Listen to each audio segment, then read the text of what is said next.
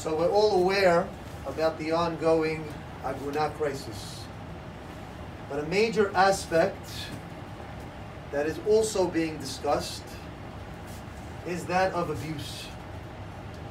And in many of these cases, unfortunately, there is emotional abuse where the woman feels trapped.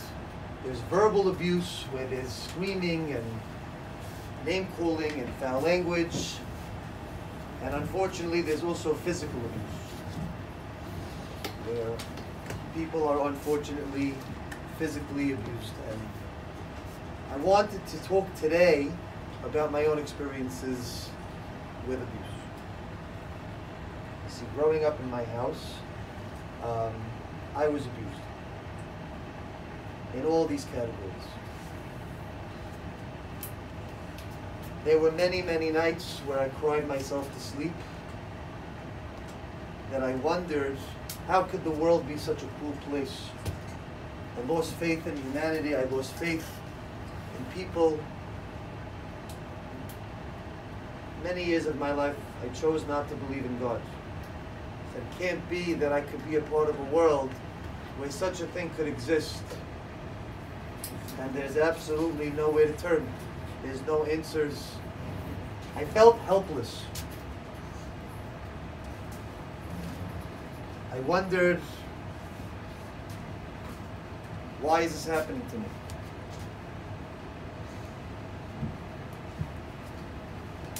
You know, when I was in elementary school, I remember being called into the psychologist's office. And the psychologist asked me to look at some paint globs. And he asked me, what do you see in the picture? And I remember telling him, I see a dad beating up his son. A couple days later, my father killed me, verbally abused me, pushed me to the floor. How dare you tell the school that I'm doing such and such to you? Do you know that they called the cops and the cops now came and now I have to worry about this mess because of something that you did? It was my fault that the police came to my house to look into what my father was doing to me. I had a knot in my stomach most nights wondering, is today going to be the day that my dad decides to get extra angry and drag me down the stairs and throw me out of the house? Some nights it was 20 degrees outside. I didn't have a jacket, I didn't have shoes on my feet. I was left outside alone in the cold, just crying.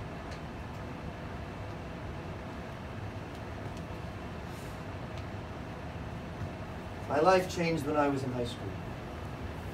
There was a very pivotal moment in my life that absolutely shape-shifted the trajectory of where I ultimately headed. You see, one day I was in school, I was in Mag and David High School, and I was using my iPod.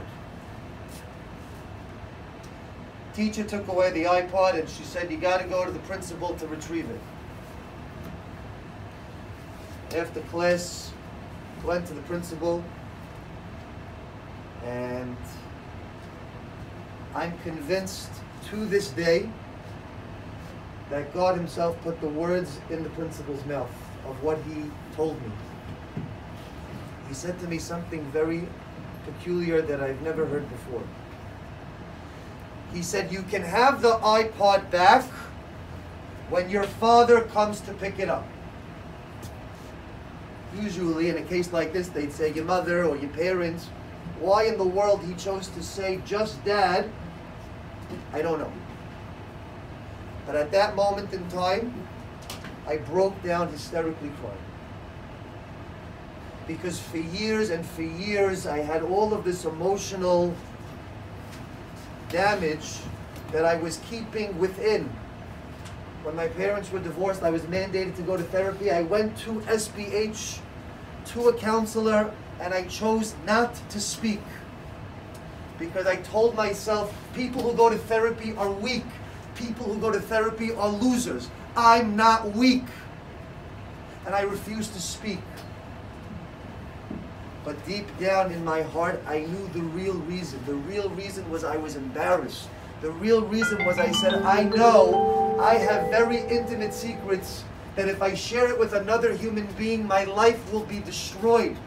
And I was so busy and I was so worked up on trying to maintain an image that I wanted everybody to have of me that I refused to let anybody in. And so on that day in high school in Magen David Yeshiva, where I broke down hysterically crying, the principal knew that there was a problem. And he didn't know how to handle it. He sent me to the guidance counselor.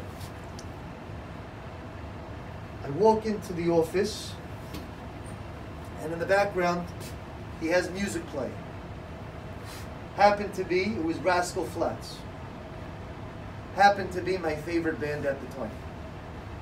It took 5 minutes for the guidance counselor to tell me about his own past, with his own troubles, with his own dad. And the rest was history. My life changed forever because I had another human being on planet Earth who knew how I felt, who sympathized with me, who gave me a safe space to talk and to share about me and to tell me everything is not okay right now, but it will be okay because I am with you and we will get through it together. This man doesn't know this, but Andrew Leibowitz saved my life. Because God knows where I could have ended up if it wasn't for that moment where somebody threw me a lifeline.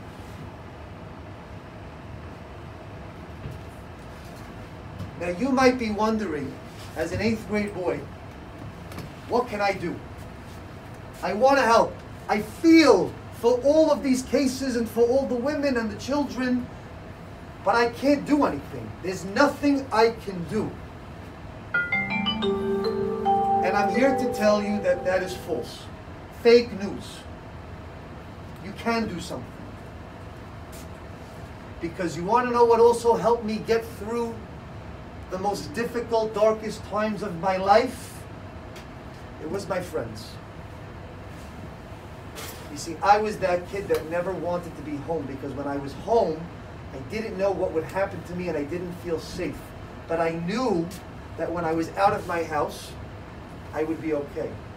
So I literally spent more time in my friends' houses than I did my own. And my friends saved my life.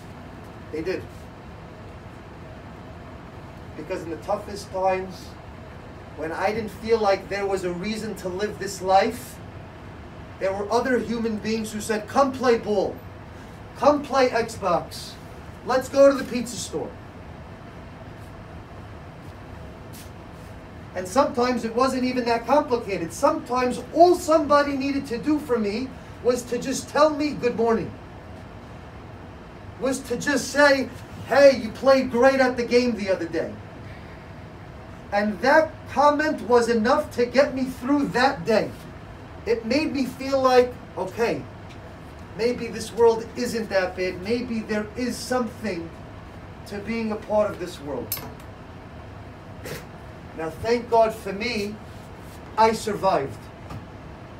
And I'm damn proud to say that I did, but I can tell you that it was difficult and that I could not do it on my own. I have been afforded tremendous people in my life.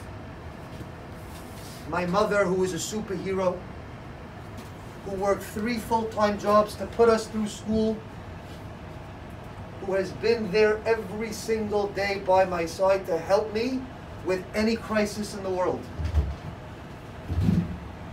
Community leaders who have offered their time and their expertise and their wisdom to mentor me and to advise me on what it is that I could do differently to navigate life. Friends, teachers, family members, you name it, I had it. But the harsh reality is that many people don't have what I did. And many people are out there today suffering, struggling, wondering what will today bring. Is this day a day that I want to live? Probably not. You want to know what you can do? You just have to be yourself. A good, nice person, part of Am Yisrael, who says, it doesn't matter who and it doesn't matter when. I do the right thing simply because it's the right thing to do. Not because I get a cookie, not because I get a medal, but simply because I know Borei Olam put me on this earth to make the world a better place. And so when I have an opportunity to tell another human being good morning, I do it. When I have an opportunity to invite a friend over to play, I do it. When I have an opportunity to give a compliment, even if it's not my friend, even if you're not boys, regular person, hey, nice shirt. Hey, that's an awesome bicycle. Whatever. You always have an opportunity to make another human being feel good, and that is enough. Because if enough of us collectively do what we can to lift each other up, you might be saving the next Aaron Shasha. We have no idea who these people are. Nobody knew who I was. Nobody knew that I was suffering. And it took a random iPod incident for me to break down hysterically crying and end up in a guidance counselor's office that changed the trajectory of my life. But we can't rely on fluke instances. We can't rely on these concepts that we can't control. We can only do us. And so let's make a commitment today that every single day we live life to the fullest, and we recognize that we have a fundamental goal to make the world a better place. And so the way we speak and the way we act and the way we interact with human beings, irrespective of who they are, doesn't matter what they look like, doesn't matter what they sound like, I don't care what their last name says, I don't care how much money they have in their bank account or lack thereof.